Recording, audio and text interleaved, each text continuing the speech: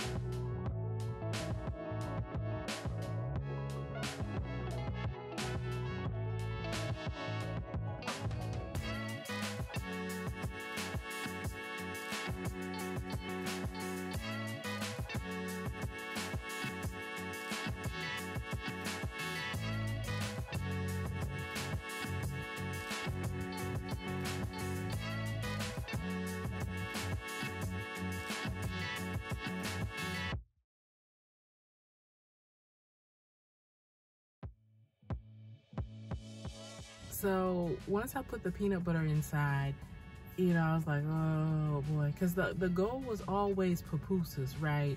But when I realized that the mixture was just a little bit more moist than I assumed it would be, I got a little nervous, you know what I'm saying? I was like, well, girl, maybe you just need to just strive for an empanada instead.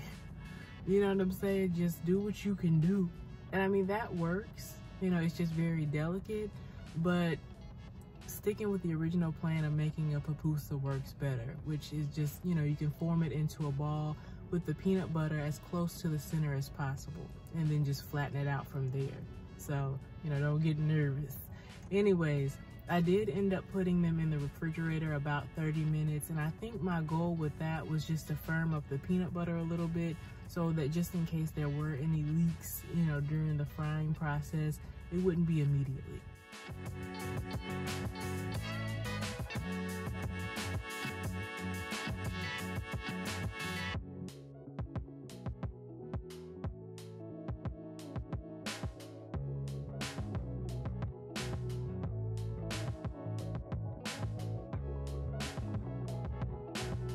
So my conclusion of it all right, in the words of David Fung from Fung Bros, it was good, but I hesitate to use the word fire, okay? Now, in hindsight, you know, I would probably use just a little bit less water than I did, but do keep in mind if you're using coconut flour, it absorbs quite a bit of liquid. But yeah, maybe just a little bit less water. I would also double up on the allspice, for me anyways, just because I really enjoy that flavor, and it could have been stronger than it was. So maybe a full teaspoon of that, and then maybe a little bit of honey or sugar.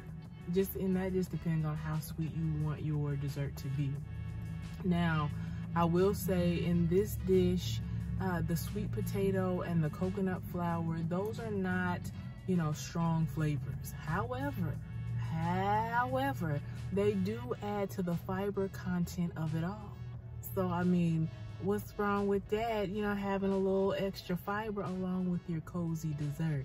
Now listen, this isn't a health food by any stretch of the imagination, and thanks, but I mean, that's a cool, fun, tasty way to get a little fiber in with a little dessert. You know what I'm saying? So yeah, overall, I thought it was good. I only made 3 of them, and then just decided to freeze the rest of them, you know, to make at a later date whenever I want to. You know what I'm saying? But yeah, I challenge each and every one of you to look around in your kitchen right now, or, you know, when the video is over.